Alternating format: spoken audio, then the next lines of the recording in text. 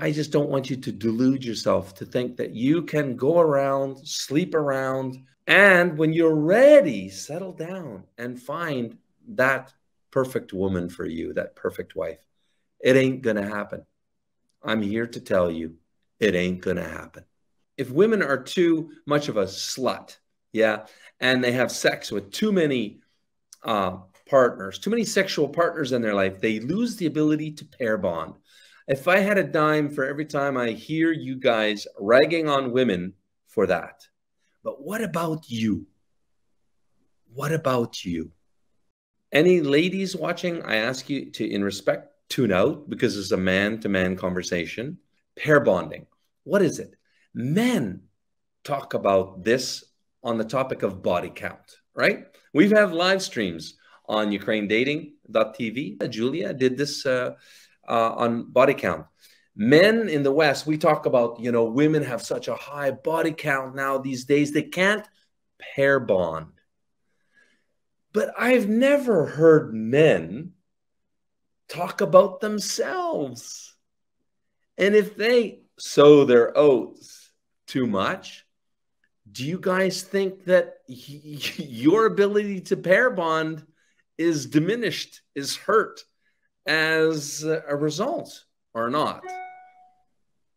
The shoe doesn't fit on the other foot.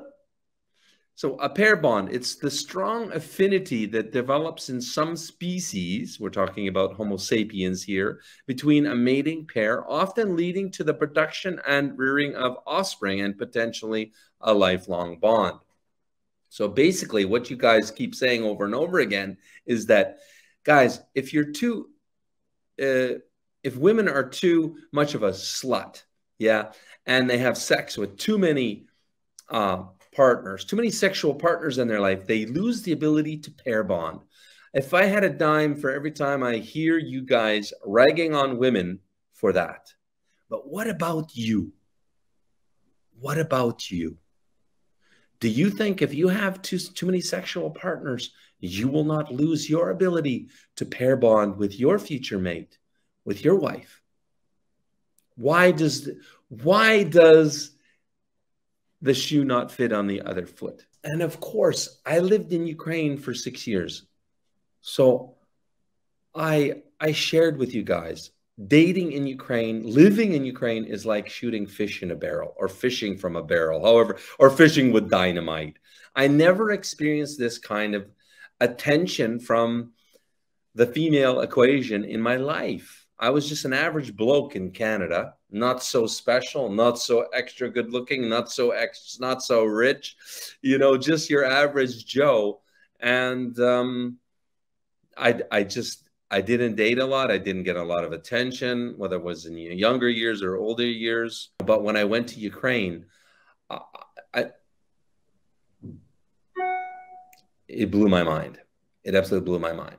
And it was nice. It was a nice stroke to the ego, especially when you're, remember, bankrupt, broke, and homeless. That's how I went to Ukraine, right? Looking for my wife, looking to build my family. It's true. In Ukraine, the opportunity is there for a man to sow his oats in a way that he can't even imagine in his wildest dreams. But it's a slippery slope, and I want to warn men, it's a slippery slope. And the Bible, you know, our big life book cautions us men about the slippery slope, that if we do partake, we will not be able to pair bond. It will hurt our ability. There will be a consequence to this sin. It warns us, and it's absolutely true, and I see it with clients. And I had to manage this for myself, believe me. And I'm not an angel. I'm sure you guys didn't think I was, but just in case anybody's thinking that I am, I'm not an angel. And I have fallen from my own Christian ideals and Christian beliefs. I'm not here preaching to you as the white-driven snow, okay? But I've seen guys that really are enticed by this sin and fall for this, and they go for girl after girl after girl. And I want to share with you that if a man is really serious about his intent to marry, and to marry a quality lady and have a great life together, you cannot be chasing young tail at the same time. I'll speak more directly now, okay? Because that young tail, when you're getting it, it will prevent the lion in you from chasing a girl that you could catch. Because that young tail, it's just catch and release, right? Let's call a spade a spade. It's not catch and keep. It's temporary. It might seem fun while you're at it. It might feed your ego, might feed, you know, all of these great things. As Dr. Lipton said, the real enticing part of that is when you're pursuing, when a man is kind of pursuing that young tail, it flips the 5% that you're actually living life aware in this amygdala, in the conscious mind. Normally it's only 5%, and it's 95% living life in the subconscious mind. That flips on itself when you're chasing love, you know. So it's 95% now you're living the conscious mind. So that chasing love, or chasing what we as men feel is love then, because love and sex to men are very tightly connected, as much as you might think it's not. It's more connected than you might think. So it's very, and plus all of the chemistry that's firing in your blood when you're chasing that young woman, okay? But it's just, I don't want you to delude yourself to think that you can chase or even occasionally have that young tail, okay, and be chasing a woman that's realistic and reasonable and possible for you at the same time. And I've seen clients try. And listen, most of my clients become friends. So they tell me their antics, you know, their evening antics, what they're up to. And guess what? Not a one of them that I'm aware of, their evening antics, shall we just call, that are doing that kind of activity, not one of them got married. Not one of them.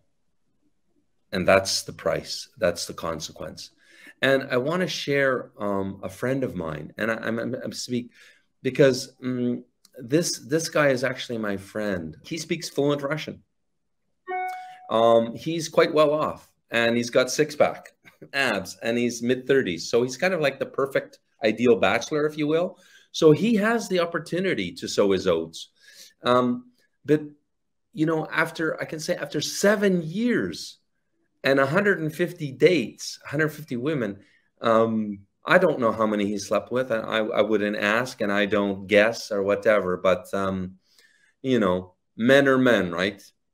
Men can't bullshit men. Right, guys? If you've been at it for 7 years, you lived in Ukraine for most of those years, and you got 150 on your notch, on your belt notch, dating, whatever. He's a Christian brother, and he cannot find his wife.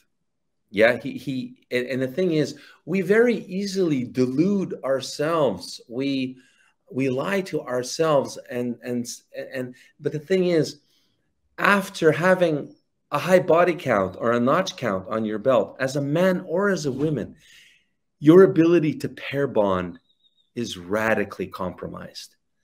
And can you even fall in love after that? Because you're always trying to piece together the perfect woman, the perfect mate, the perfect wife, the perfect mother, all of these criteria, you know, and you end up, because it's a slippery slope. You don't realize you're sliding down the slope until, guess what? It's too late. At some point, it becomes too late. So I caution all men, especially Christian brothers. You want from women a low body count. I know that's what you want. Do you think they don't want that from you? And that's not even the point here. The point is, The point is, I just don't want you to delude yourself to think that you can go around, sleep around, go from country to country, play around, you know, and when you're ready, settle down and find that perfect woman for you, that perfect wife. It ain't going to happen. I'm here to tell you, it ain't going to happen. It ain't going to happen. Heed my words. Heed my warning. Okay, I don't want to see your life ruined like Mr. X. And he may watch this video, and that's okay. I would tell him this to his face. He already knows what I think.